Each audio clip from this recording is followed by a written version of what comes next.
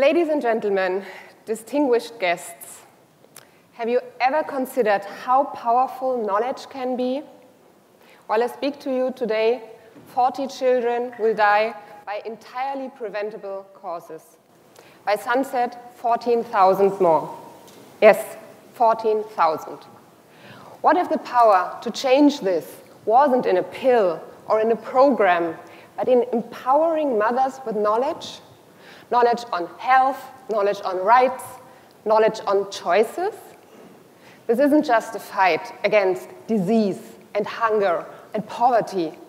It's a fight to bridge a massive knowledge gap.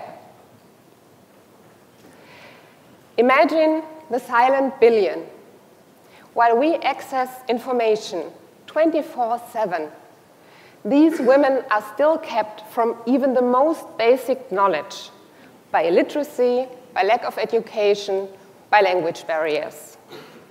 They are not just figures in the background, they are the foundation of gender equality, because there is no gender equality if we leave them behind.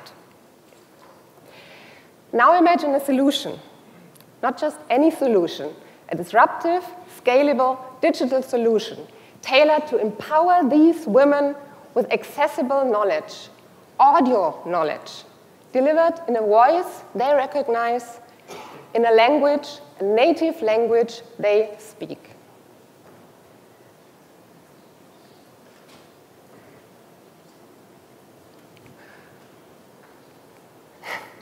You have all turned to Wikipedia for answers, right? Now imagine a platform with a similar potential, but designed for the needs of the silent billion. Et voila, meet Audiopedia, our speedway to gender equality. Imagine audio lessons, not just translated, but crafted hand in hand with the very communities we aim to serve.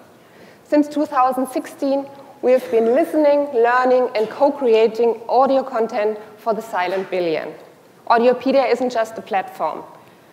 It's a shared vision turned into a battle cry: free knowledge from literacy. Thanks to allies like the European Union and the German government, we have already witnessed the enormous transformative power of Audiopedia. And it's not only about the content. It's a revolution in the making, because all our tools are open, free, and globally relevant. But are we at the peak of our potential? Far from it. The best is yet to come, well, if we make it happen. So dare to dream with me, just for a moment.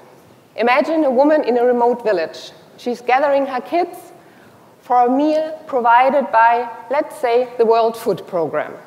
On the rice bag, there's a QR code, not just any code, a key unlocking vital audio knowledge for her. And while her children are enjoying every bite, she's listening attentively. And in that moment, knowledge is coming together with food. Food is becoming so much more. It's changing lives. Ladies and gentlemen, the ripple has begun. And you, each and every one of you, you have now the power to amplify it, to turn this ripple into an unstoppable current of change. We've got 7 years left. We owe the silent billion action, not just words, and we owe them now. So I challenge you all. Let's bring this vision to life. Let's build a world where empowerment is the very air we breathe.